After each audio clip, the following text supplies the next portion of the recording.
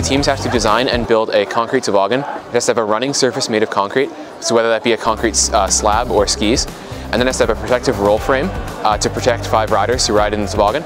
And it also has to have a steering and braking system.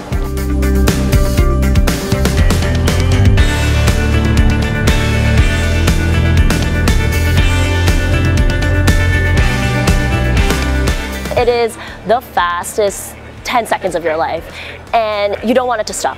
You don't. And when they deploy the brake, like, it's done?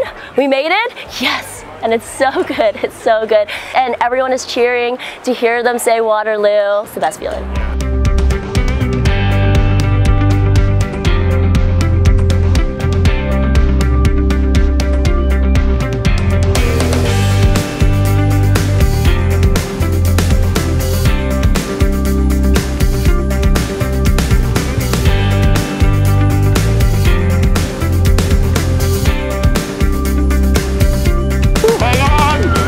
It's very fast.